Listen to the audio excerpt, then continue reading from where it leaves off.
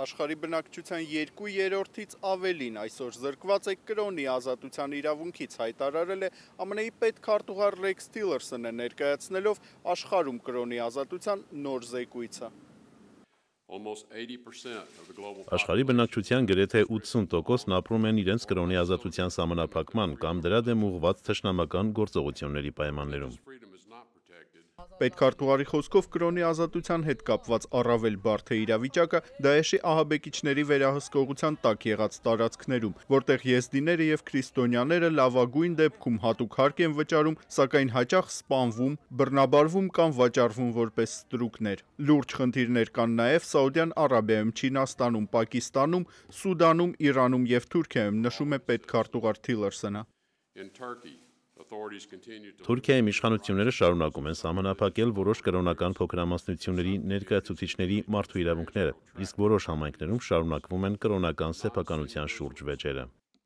Մասնավորապես զեկույցում նշված է Մեծի տան Կիլիկիոտ կաթողիկոսության հայցը, որը պահանջում է վերադարձնել 1915 թվականին ապօրինի կերպով գրավված կաթողիկոսի նստավայրը Սիսում։ 2016-ի հունիսին Թուրքիայի սահմանադրական դատարանը մերժել էր հայցը ընթացակարգային պատճառներով, սակայն դեկտեմբերին հայցվորը դիմել էր Մարդու իրավունքների եվրոպական դատարան։ Զեկույցը հիշատակում է նաև, որ Թուրքիայի իշխանությունները դադարեցրել են կրոնական ծիսակատարություններ Աղթամար կղզու հայկական եկեղեցում։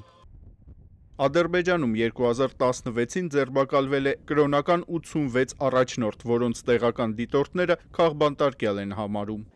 Հայաստանում մտքի խղճի եւ կրոնի ազատությունն ապահովված է սահմանադրությամբ, նշված է զեկույցում։ Կրոնի ազատության դեմ ուղղված միջադեպերը Հայաստանում հարևանների համեմատ հազվադեպ են, սակայն գոյություն ունեն։ Մասնավորապես զեկույցը նշում է 2016-ի հոկտեմբերի 2-ին Վանաձորի ավետարանական եկեղեցու քահանայի դեմ բռնությունները եւ Եհովայի վկաների դեմ ճնշման 17 դեպքերը։ Տարածաշրջանում առավել բարդ է կրոնի ազատության հետ կապված իրավիճակը Իրանում, որտեղ քրիստոնյաները, բահայի հավատքի եւ այլ կրոնական փոքրամասնությունների ներկայացուցիչները հալածանքների են ենթարկվում։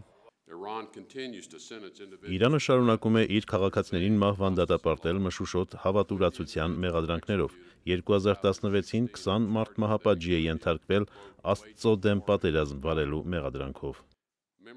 Միացյալ Նահանգների Պետքարտուղարը հիշեցրել է, որ կրոնի ազատության սահմանափակումը ծայրահեղականություն եւ կրոնական արմատականություն ծնող հիմնական պատճառներից մեկն է։